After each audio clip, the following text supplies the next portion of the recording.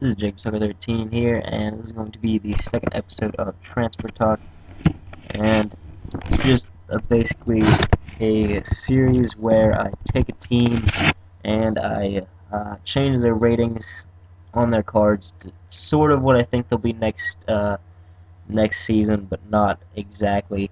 Just mainly what their ratings should be based on this season, and who should be starting next season. And the blue and red cards, like you'll see there, are the players that should be transferred into the club.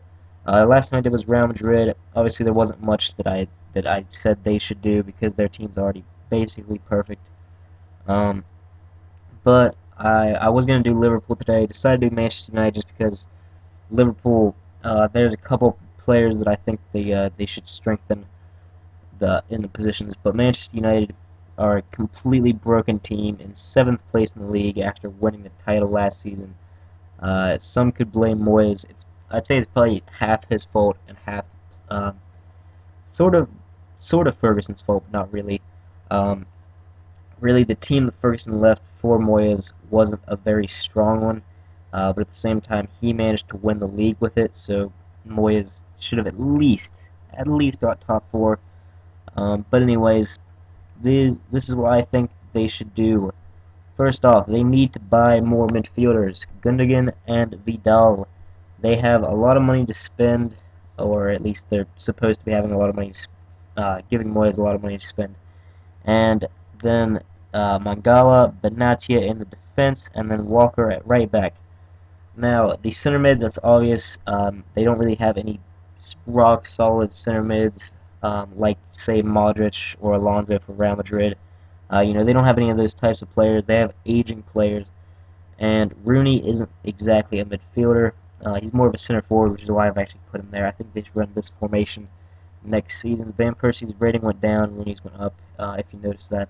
Just because I think that Rooney has done very well this season, but Van Persie kind of hasn't. Was kind of a down a bit injury at the same time. But anyways, so there's that, and then Mata is out on the left because I really think that he's better suited as an outside midfielder. He played there for Chelsea on occasion. When he first moved to Chelsea, he was straight up a left winger. That was when he left. It was either Valencia or Sevilla. I think it was Valencia. Him and David Silva both played there.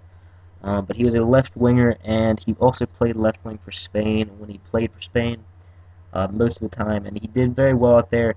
That's where he gained his reputation, and then Chelsea sort of switched him to a midfielder, a central midfielder, and I think he's played well there, but not that amazingly.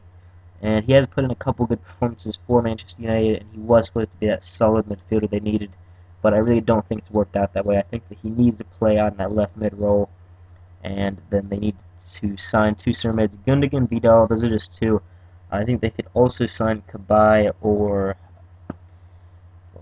Guarin, because Guarin's playing for Inter right now, and I think he wanted out of Inter at some point, but they didn't sell him, so I figured they could be able to go for him and Kabay, because even though he says that he's perfectly fine with not playing at PSG right now, I'd say it's more likely he's a bit unhappy and would be perfectly fine moving to Manchester United, where he would at least get playing time. Um, but I don't know if PSG would sell him. And then Hanazai at the right mid. I think that he should start for most of the season. Nani will still be there. I actually think that they should sell a couple players. Valencia is one of them, but I'll get in that later. So the two right mids, Hanazai and Nani, I think they should split that 50-50. Hanazai should play half the games. Nani should play half the games. Maybe take him off or put him in as a substitute for different occasions. But start to develop him as a player. He is showing great potential, one of the best youth players in the world. Not really up there in the top 10, but he's like making his way up, and he is making an impact on the team. He's had a couple of important goals, a couple of really good performances, and I think that they should start him for, like I said, at least like 1/4 of the games. He should start, and then come on the bench for a couple others. In the defense, Everest staying because I don't really think there's a left back more suited for the position. But there is a player I think they should sign, and that's Jetro Willems for Netherlands and PSV. He is a pretty good left back. He's very young, like in between 19 and 22. someone there, but a youth left back that's showing potential. And in a couple years, Willems could be in that starting role, and then that'll be in a couple years that Evra is getting worse as a player, just because he's getting older. So it's bound to happen. And then Mangala and Benatia, just two solid center backs, because Vidic is leaving. He's already signed a contract with Inter. He's leaving at the end of the season. That leaves them with Ferdinand and Smalling, and then some other Johnny Evans. But none of them, I think, are really fit for that starting center back role to play every single game. So I think that Mangala and Benatia, two solid players. Mangala pretty young, and Benatia having an amazing season with Roma. And then Walker, he's inconsistent right back. They already have a very inconsistent right back, but Walker is a better inconsistent right back, and has had moments of brilliance. Not really more towards the end of the season. He's had a couple of really big mistakes for Tottenham, but I think that he still has shown potential as a player, and he could still do very well for Manchester United. And besides, there's not really that many world-class right backs to choose from. Obviously, they're not going to be able to buy like Philip Lahm or Dani Alves, so I figure they should go for Kyle Walker. They definitely can't stick with Rafael. That's not going to work out. And then De Gea in goal, because he will eventually be one of the best goalkeepers in the world. Well, he already is, but, could be the best at some point. And he's had a relatively decent season. It's not really his fault that Manchester United gets scored on so much. He's still done well, but just the way the team's been playing, he's still gotten scored on. But anyways, that is the bench. I'm not really going to go into too much detail about that. Zaha, I think he'll be back on loan by the beginning of next season. If not, oh well. But the players not in there are Kagawa, Welbeck, Valencia, Young, and Fellaini. Now, the players that I think that they should sell, Valencia and Fellaini for sure. They need to sell them.